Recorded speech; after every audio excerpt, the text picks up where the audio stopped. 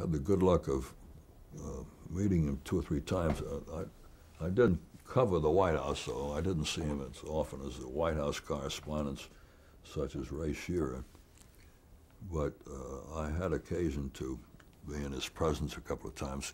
We did a program that 3 major networks, that is major at the time, ABC, CBS, and NBC, a program with President Kennedy that all 3 networks did jointly, and we all ran. And I went to the White House for that. Each network had its own producer present. Fred Friendly was really the senior producer who did the program. I met Kennedy there. I met him at a couple of Washington dinners. I was at the time the president of the Radio Television Correspondents Association and had the fortune to sit next to him. And I thought he was going to be, did not in the time he had become a great president, but was on his way to becoming a great president. He had an open mind. He was the kind of president a journalist can appreciate because he did his homework. Some presidents do not do their homework, but as a journalist, you know that a situation changes when you read about it. You spend an hour reading about something, you learn a little something, and the situation is a little different than it was when you first come to the reading and to the research. So you hope to have a president that does his homework, because then he knows what he's doing instead of blundering into some situation he doesn't know much about. Kennedy did his homework, and he learned. We went to the White House, a group of correspondents. I arranged with Pierre Salinger for a group of our correspondents who were in Washington during the Christmas period. They came back home from foreign posts for a brief period, maybe a week total at Christmas time, and they were in Washington. I called Pierre and said, can our correspondents, 8 or 10 of them, who are traveling in this country with foreign posts, come in and see the president while they're here? Could he give them some time to brief them or whatever? And Pierre set it up, and we came in to talk to President Kennedy, and he went around the room and shook hands with each man, asked what place he was covering, and he was particularly interested in who was covering in Berlin and who was covering in Vietnam. And then we all sat down, and he briefed us for about 10 minutes, and he had indicated he would give us about an hour. After 10 minutes, he began interviewing 2 of our guys. Other presidents I have encountered or read about would not have done that. Lyndon Johnson would have spent the whole hour haranguing the whole group about his foreign policy. You're from Vietnam, let me tell you about the foreign policy in Vietnam, and you ought to support our foreign policy in Vietnam. You're from Berlin, let me tell you what's happening in Berlin. Kennedy started questioning our guy in Berlin and our guy in Vietnam and arguing, discussing with them a little bit his policy.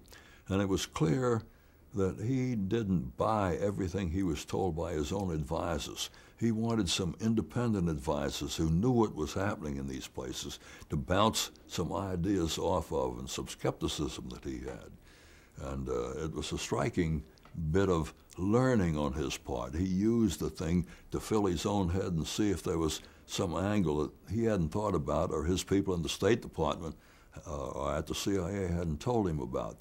So it was a fascinating look at Kennedy's mind, which was open and inquiring and skeptical, which are traits that a journalist has got to feel are useful to a president.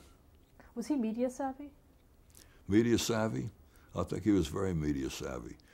He was kind of amused by the media because they had their thing to do and he had his thing to do, and he was so media savvy that he had these news conferences, which still looked on as maybe the best live news conferences of any president. He had he was the very first to engage in news conferences of live as frequently as he did, and he was an ace at it.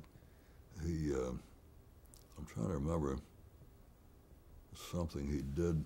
One time I was at the White House as a producer of a speech that Kennedy gave that was on all three networks.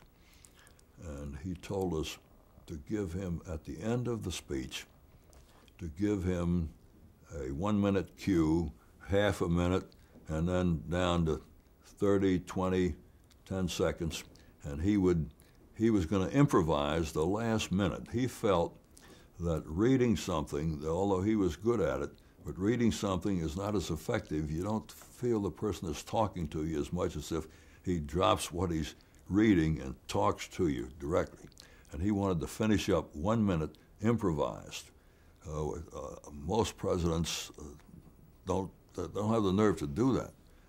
And so we gave him the signals at 1 minute. He started improvising, and as the program was supposed to end, and we gave him the zero signal, that was it. God bless America, whatever his ending was. So he was supremely confident about his articulateness and his ability to handle television. Talk a little about television's coverage of the Bay of Pigs invasion. This is an example of something I think it's important in relation to Kennedy, but I'm not sure that our coverage necessarily is relevant to my thoughts about it. I think he felt the CIA let him down in the Bay of Pigs, that they gave him a false analysis of what would happen when we went into Cuba, or when not we exactly, but the Cuban militants went into Cuba with our support, our logistical support, and subsequently he acted as if he needed a check on the CIA, and he what was it he did that was interesting? He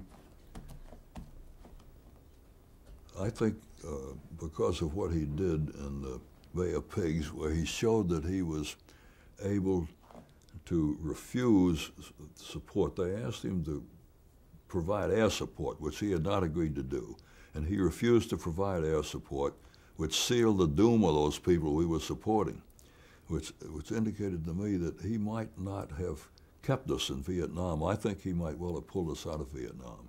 If he had the nerve to cut those guys off in Cuba, he might have had the nerve to take his losses in Vietnam and stay out of there. And some of Kennedy's closest advisors think he would not have kept us in Vietnam.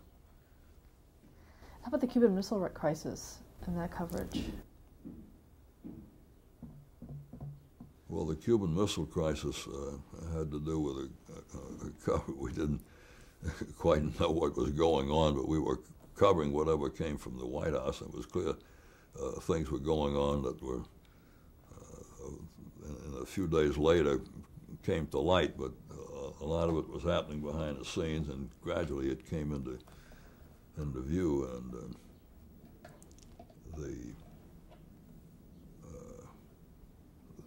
the coverage of it was important to help Kennedy work his way through the crisis.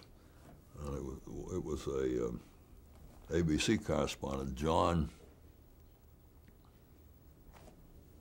short guy, bald-headed short guy, had a part in the resolution of the Cuban Missile Crisis. As you may recall, he talked to a representative of the Russians and came in and offered and told the administration of what this Russian was saying they would do if we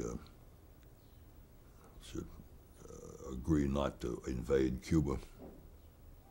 But I didn't, I don't have any very close recollection of the coverage. Was the standard coverage. We took what we could find out from the White House, and Kennedy used the media to get across the points he needed to make as the thing developed.